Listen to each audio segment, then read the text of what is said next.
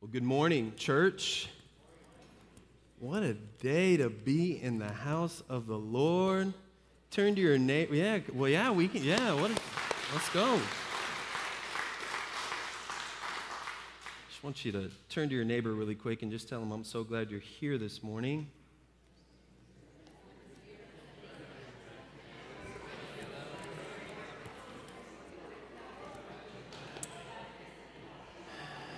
Good to see everyone. You guys are excited to see each other. We're going to have coffee after church, guys, all right? All right? Relax a little bit. I love the joy. Well, how about last week? I want to just give a shout out to Pastor Matt and Sarah for coming and being our guest ministers. Can we just give them a hand? We hope you guys were blessed and encouraged by their ministry last week. Julie and I spent the week down south in Mexico with family, and we are sun-kissed, okay? We are a little bit tanner for sure. Well, this week, we're kicking off a new series. We're going to be walking through the Sermon on the Mount. So Matthew chapter 5, 6, and 7. We've titled this series, Thy Kingdom Come. Thy Kingdom Come. Jesus prays the famous Lord's Prayer in these chapters where he says, we pray, does anybody know it? Our Father, right, who art in heaven, hallowed be thy name. Thy kingdom come. Thy will be done on earth as it is in heaven. Stop there. All right. So that was a famous prayer that Jesus teaches us how to pray. Thy kingdom come is part of the emphasis of his words, of his teaching, that we invite the kingdom here. So I'm excited to walk through this together with you guys. Are you excited? All right, I've got a lot of ground to cover today, so we're going to get to it, okay? We've got some ground to cover. So I want us to get to it. If you would, go with me to Matthew chapter 5. Matthew chapter 5, starting in verse 1. If you brought your Bibles, you can turn there. If you've got your phones, you can go there. I read and teach out of the ESV, the English Standard Version. We will read a few verses, and then we're going to jump in, and we're going to dive in and break this down together. Super excited that you guys are here with us this morning. Matthew chapter 5, starting in verse 1, Jesus says this, seeing the crowds, or Matthew writes this, seeing the crowds, he went up on the mountainside, and when he sat down, his disciples came to him. And he opened his mouth and taught them, saying, blessed are the poor in spirit, for theirs is the kingdom of heaven. Blessed are those who mourn, for they shall be comforted. Blessed are the meek, for they shall inherit the earth. Blessed are those who hunger and thirst for righteousness, for they shall be satisfied or filled. Blessed are the merciful, for they shall receive mercy. Blessed are the pure in heart, for they shall see God. Blessed are the peacemakers, for they shall be called sons of God. Blessed are those who are persecuted for righteousness' sake, for theirs is the kingdom of heaven.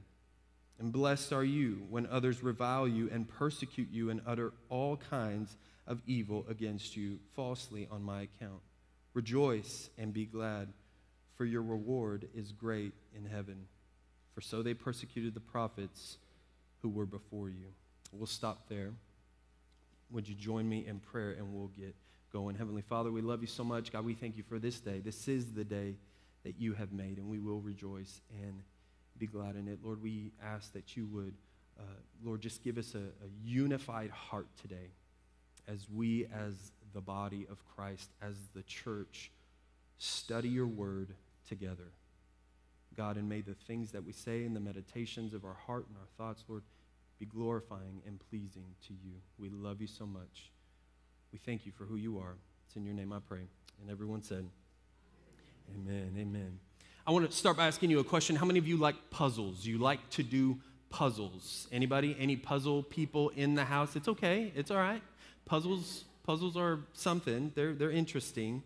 I am not, okay? I'm going to tell you, I am not. I want it to be known. I want it to be on the record. Sam is not a puzzle person, okay? I am not. Puzzles repel me, okay? Like, I see a puzzle and I dash the other direction. I'm gone. Just the box with the picture on it, you open it and there's all these pieces in there and I'm just like, oh, gross. Like, get that away from me. I don't I don't like it. Now, my wife, on the other hand, Julie, she is a puzzle person. Okay? She should be right now inducted into the Puzzle Hall of Fame. Okay? Like, she just gets it. She does it. She loves it.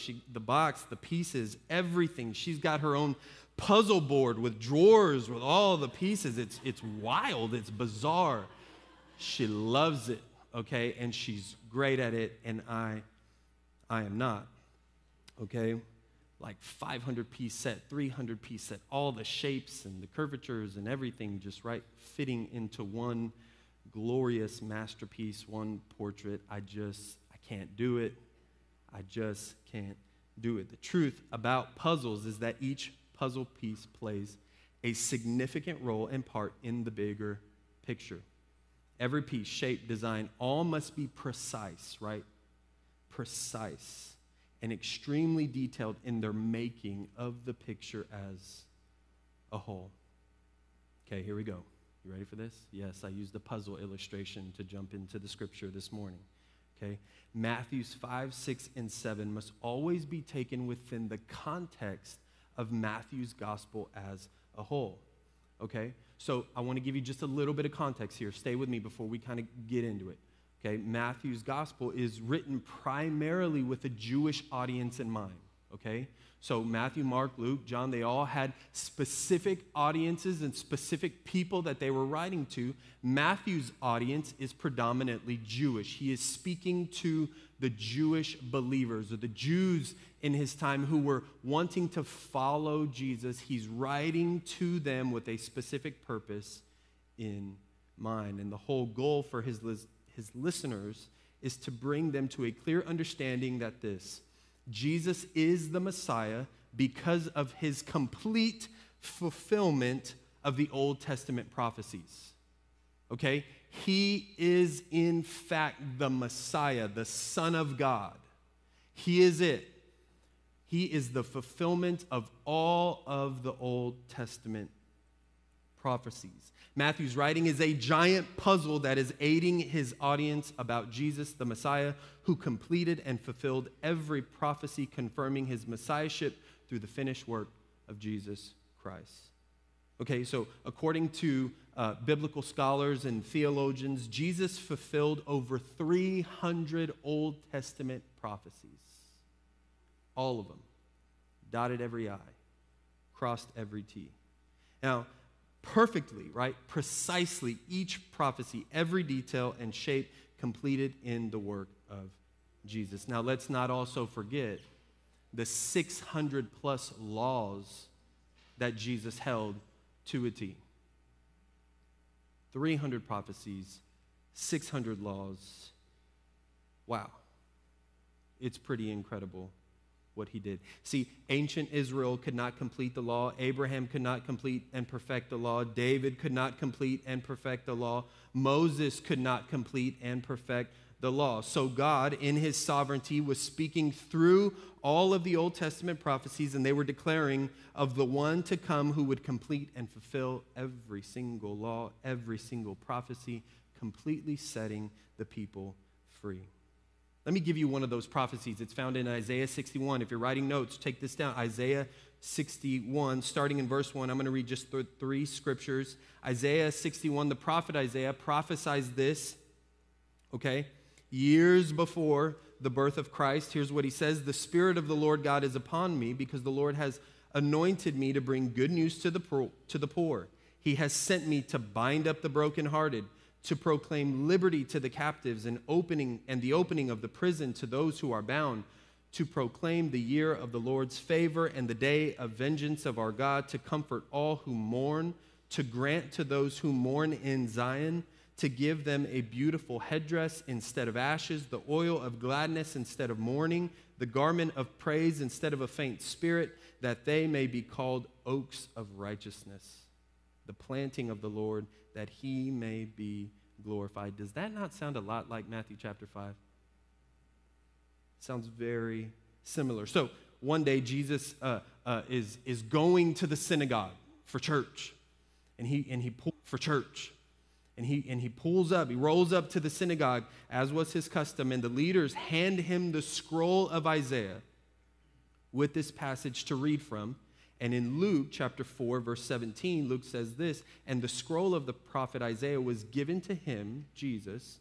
And in verse 21, here's what it says, and he being Jesus, began to say to them, today this scripture has been fulfilled in your hearing. Today this scripture has been fulfilled in your hearing. So we must understand this as we approach the Sermon on the Mount. We've got to have that parameter. We've got to have all those edges of the puzzle piece, right, built out before we get into the meat and bones of it. Jesus has completed the puzzle. He's fulfilled the law. No more customs, no more traditions, no more self-righteousness, no more works-based theology. He completed everything. We must have proper orthodoxy, right? Right belief about who God is and about what Christ has done for us before we can get us into proper orthopraxy, which is right living, the way that we live out our faith. And biblical orthodoxy reminds us that all of the scriptures point to Jesus. All of the scriptures. All of the prophets proclaim Jesus the Messiah. All of creation declares the glory of God in Christ Jesus alone. Salvation, liberation, freedom, true righteousness is found in Christ alone. Salvation, freedom, true righteousness, the gift of salvation is found in Christ alone. Amen. Matthew chapter 4, verse 23, and he went throughout all Galilee, teaching in their synagogues and proclaiming this gospel of the kingdom and healing every disease and every affliction among the people. So this is what's happening as we get into the Sermon on the Mount. Jesus is getting super famous. He's becoming just a really big deal. Town to town, crowds are hearing about him. They're following him. I mean, the Jesus tour is about to take off. You know, he's going, he's doing his thing, and people are going after him. And he's proclaiming the gospel of what? The kingdom. The gospel of the kingdom. There's different titles of the gospel in Scripture. There's the gospel of God, which is kind of also translated the good news about God. There's the gospel of grace. There's the gospel of peace. And there's the gospel of the kingdom, the good news about the kingdom of God. The Sermon on the Mount, Matthew 5, 6, and 7, is an invitation to God's kingdom. It's an invitation to the kingdom culture. Isn't that cool? Kingdom culture, kingdom living, the way we do things here, the way we live here. What kind of culture do you want to create? What kind of culture do you want to live in? What kind of culture do you want in your home? What kind of culture do you want for your children? What kind of culture do we want for our church? My answer would be kingdom culture. I want the kingdom culture in every environment that I'm in. It's an invitation here to a different way of living, a different worldview, and a different way of life. According to Jesus, it's simply better. This is better. It's a better way. It's a better way to live. It's a better way to operate. It's a better perspective and worldview on life. It exceeds living by the standards of the law, and it exceeds living by the standards of the world. It assures blessing and an unbreakable foundation for your life, as we'll see in Matthew chapter 7. Unbreakable, a firm foundation for your life. So here we go. Verses 1 and 2. Seeing the crowds, he went up on the mountain, and when he sat down, his disciples came to him, and he opened his mouth and taught them, saying, don't miss the portrait here. You have the fulfillment of the law. Jesus is modeling the exact process of the original law, the Mosaic law. Remember, that was given to Moses. Remember, Moses goes up on Mount Sinai, right? He goes up the mountain, and God begins to download on his tablet the 10 Commandments, right? He gets it right there. All the 10 Commandments. Downloads it to them. But here, Jesus goes up the mountain. He sits down with his disciples, and crowds were following after him, and he begins to download on their minds and on their hearts the gospel of the kingdom.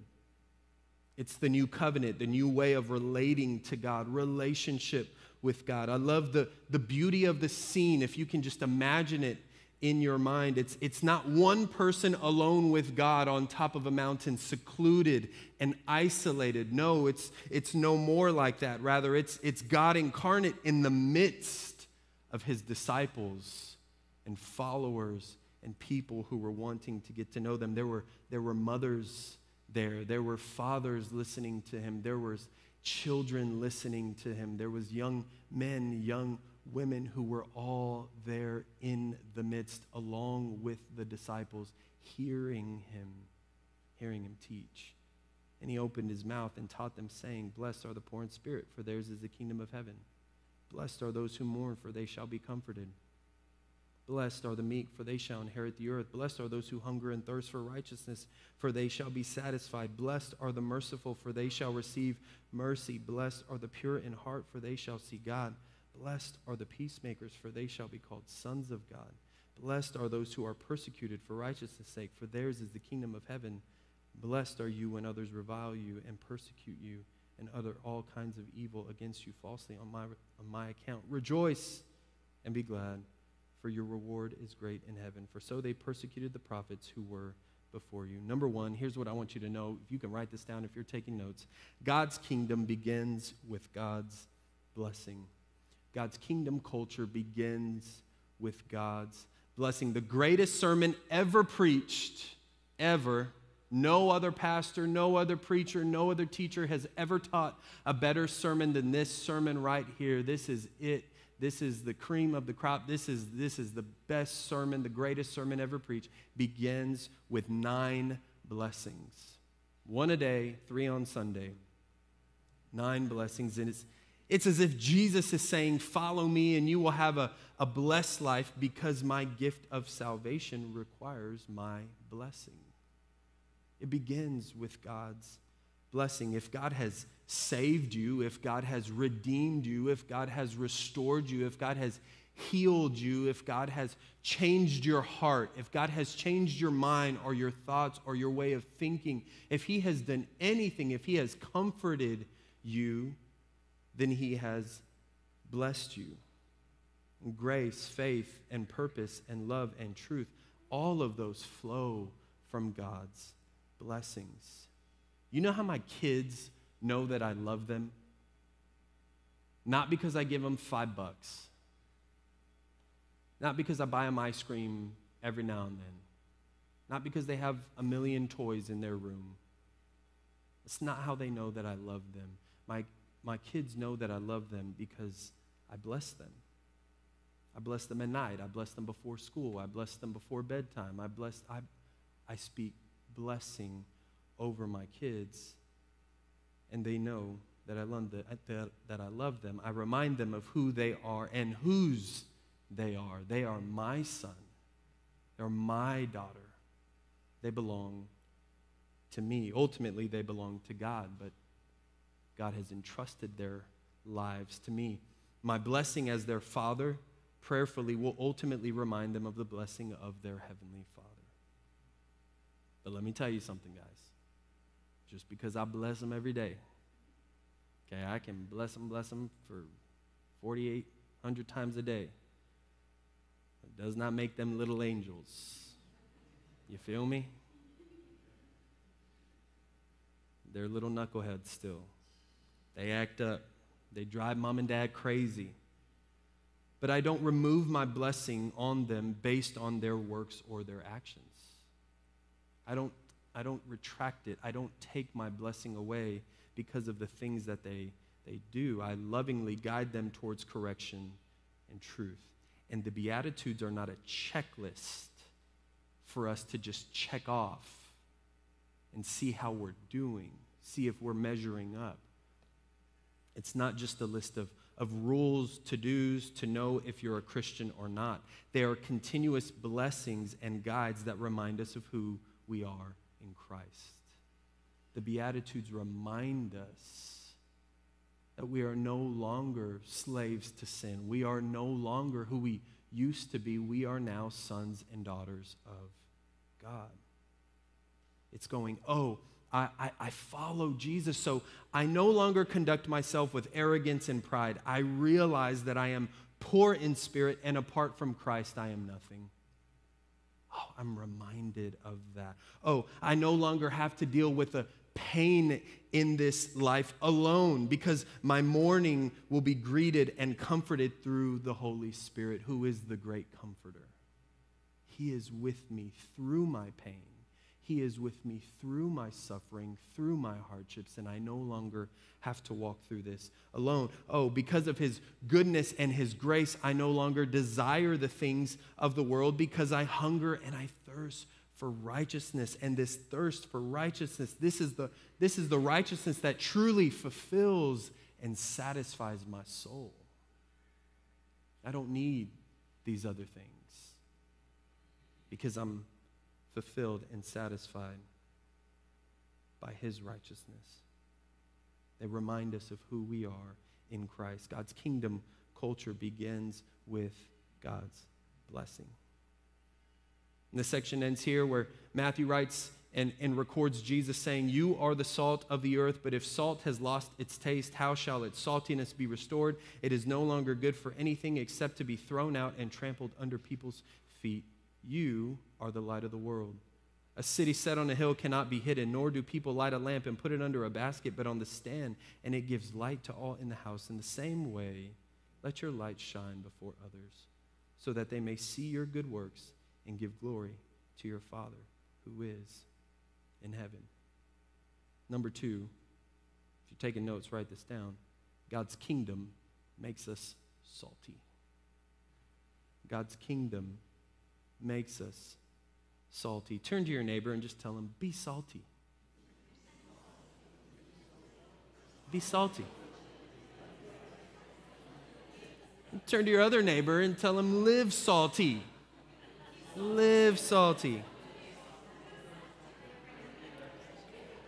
What is salt? It's a preserver, right? Salt preserves. Salt gives flavor. Salt adds. Salt is good. Some of us love it, right? It's a preserver. It gives those bland mashed potatoes some flavor, for goodness. Pass the salt. Every time somebody says pass the salt, I'm like, oh, it doesn't taste that good. It preserves what is good so it can stay good. This is the best part about following Jesus. It's the best part about being a believer. Our lives become lights and salt that gives the world flavor and goodness. And that's who we are. And that's what we get to do with the people that we're around, with our family, with our friends, our coworkers, neighbors. We get to add flavor and goodness to their lives. This is the journey and the adventure that we get invited to by being a part of God's kingdom. The great invitation. This is the joy, fun, and purposeful life that we get to live by trusting in the one who truly satisfies and fulfills. Amen. This is the life. It's the best life. Psalm 34:8, and I'm ending and concluding right here. Psalm 34 in verse 8, the psalmist says this, "Oh, taste and see that the Lord is bland." Oh, taste and see that the Lord is missing something.